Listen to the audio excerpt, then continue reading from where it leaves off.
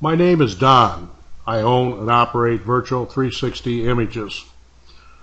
The following videos are going to be on Adobe Print Shop Elements 11. In this video, we're going to lay one image over the top of the other.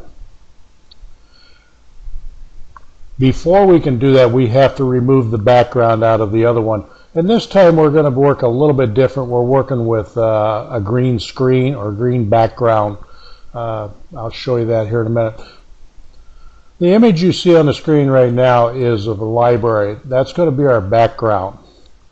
If I come over here and click and bring up our other image, two young ladies, if you'll notice the background is green on all the way around them, also down under her arm on the lower left side. We're going to remove that, make it transparent, and then overlay that onto the library so it looks like they're standing in the library. The first thing you have to do if you're going to make a background transparent, you can change the color in it, but if you want to make it transparent, the first thing you have to do is come over here on the right side where it says background. Double click on the word background. When the gray pop-up over to the right comes up, I always make it say layer 01. A layer will allow you to transparent the background where if it's called background, it will not let you transparent it, will not let you remove anything.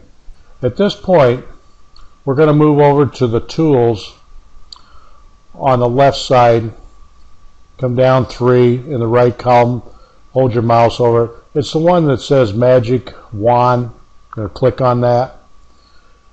Down at the bottom you can see where you can change that to a brush, or you can change it back to a wand. If you've used brush the last time, it'll be the brush symbol up there, so just come in and change it. Once I move that over the green area and click once, it will outline the background up around their bodies, over the top of their heads, and around the outside. At that point, you can come up to the word Edit at the top, come down to Cut.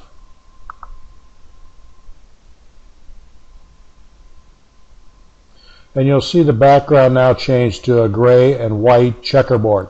That is the symbol for transparent. Now I come down here to the corner on the left side, lower, click on there. I've highlighted that area there. Now normally what I do is I come from the old school. To do a cut, instead of going up to Edit, I use the Control X. You'll notice now that's turned that to white and gray checkerboard, so that's transparent now also. Now I'm going to go down in the lower left hand corner where it says Photo Bin. Now I see both my pictures. I'll go up here to the top. I'm going to bring my library in there. Next I am going to go back down to the bin, hold my mouse over the two young ladies, hold the button down, slide it up, and drop it in the center of the library. Now you can see it's placed that there. You don't see the green background, you see the library in the background. Now at this point we move back over to the left side of the toolbar, second one down on the left. It's called Move Tool. Click on that. Now I can adjust this to make this proportionate depending on what I'm working with.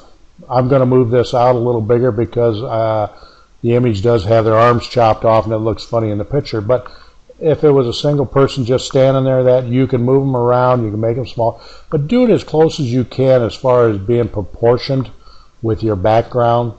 That to me stands out. As soon as I see one that somebody has not done it in proportion with the background, you want it to look as flawless as possible. We're going to move it out a little wider. Wider sometimes with people will also make them look a little heavier. So I'm going to bring that down. I'm also going to bring it up a little bit, which will stretch them out. Take some of that, I want to say, weight away from them. Slide it down just a little bit, about there. I think for this exercise, I think this shows what we're trying to do. Down at the bottom of the picture, you'll find the green X. Click on that. And click over to the side of the screen. That's as simple as it can get. At that point, you would go up to Save As, and put the picture where you want it. And I would change the name on it, otherwise it's going to try to reuse and write over the top of one of those that you've already brought in the bin. That's all there is to turning the background to transparency and superimposing it over another image. The next part is selecting the right image and the right background. Some things to keep in mind. Remember, before we could remove the background and make it transparent, we had to change that to a layer because it will not let you transparent a background. At that point, you're done. I hope you've enjoyed this. This didn't take that long. You don't have to be a rocket scientist to do this, and I hope you learned something from it, and I look forward to working with you with our next video.